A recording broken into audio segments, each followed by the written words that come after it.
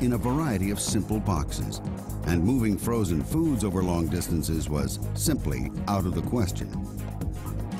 Then, in the late 50s, an American, Malcolm McLean, came up with an idea that would revolutionize world trade. By packing all goods into modular containers similar in design and dimension, they could be easily transported anywhere in the world by road, rail, or sea.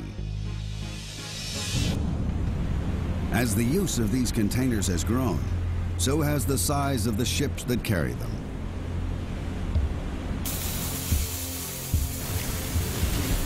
The Atlanta is one of 12 SX-class ships built for OOCL by the Samsung shipyard in Korea. It took over 8,000 workers nearly 9 months to build her, at a cost of over $150 million. She is the largest ship ever built when she was contract. And she had been installed the largest main engine when available in that time. For the engine power that he was given, for the speed he wants, he's done, for me, a great job. When first launched, the SX class held the world record as the largest container ship ever built. We use the high tensile steel to get the minimum light ship weight so that we can maximize the cargo loading capability. It's that combination of high tensile steel and the design of the hull that gives the Atlanta her enormous load-carrying ability. This that runs the full length of the ship, it's a very important structural member for stresses, because you must remember there's so many big openings that the ship is bending all the time. In this area, when you've got 95,000 horsepower pushing this ship, the pressure is enormous. You can see that the frame structure is very heavy. So this is a high stress area, especially in heavy weather. The real pride of the Atlanta is the power plant. This is one of the world's biggest diesel engines. A 12-cylinder turbocharged monster. Its sheer size is breathtaking. The engine fills a room 6 stories high, 6 stories of incredible power. The engine peaks at 104 revolutions per minute, but generates a mind-blowing 93,120 brake horsepower. That's over 700 times more power than an average family car.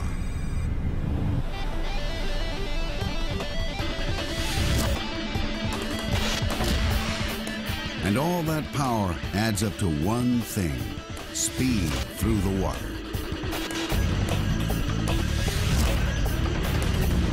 She can average nearly 25 nautical miles an hour. That's fast enough to water ski behind, as long as you can handle that huge stern wash.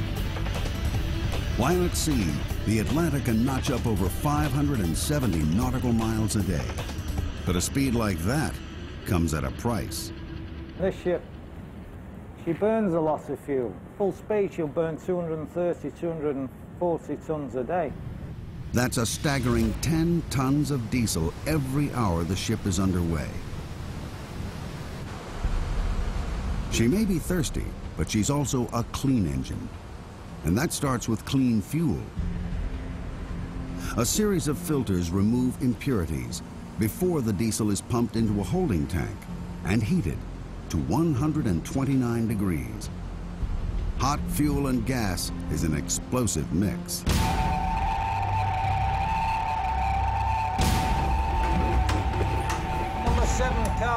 Number 7 cargo hold, the fire alarm's gone off. No other sound strikes fear into the heart of the mariner like the fire alarm. Starboard side, bay 1, starboard side. Let me know. A fire at sea can spell disaster. A small spark can soon become a fireball. The crew have to be ready to act in an instant. In the ocean, you're on your own. You've got nobody.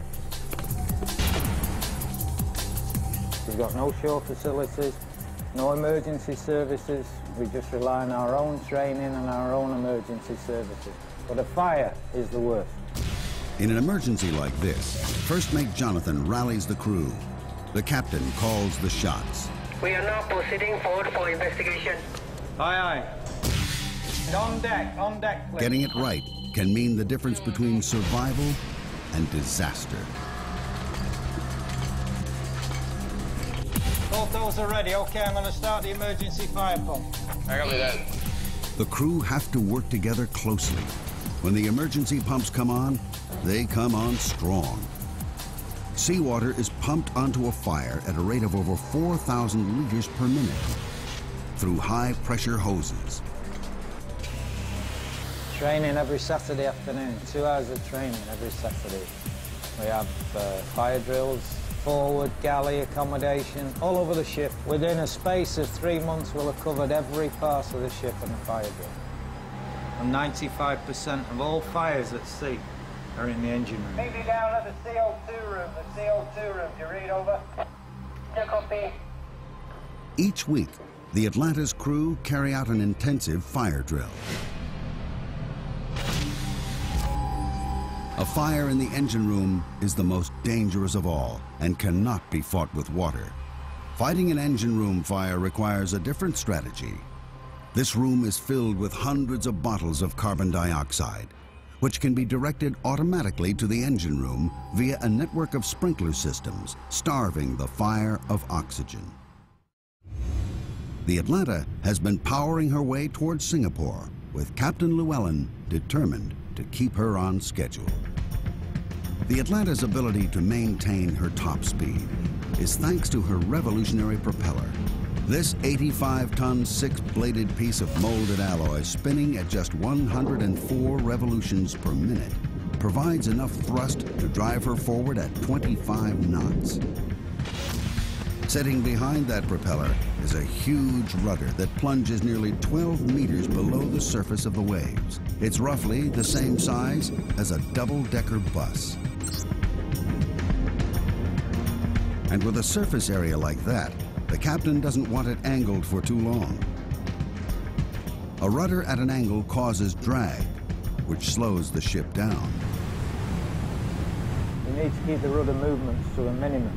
So I like just to keep her within 1 degree on either side, but that depends on the sea conditions. Big swells, big following sea, you can't do that. At the moment, the sea conditions are perfect for steering a straight line to Singapore. ETA, 0700 hours.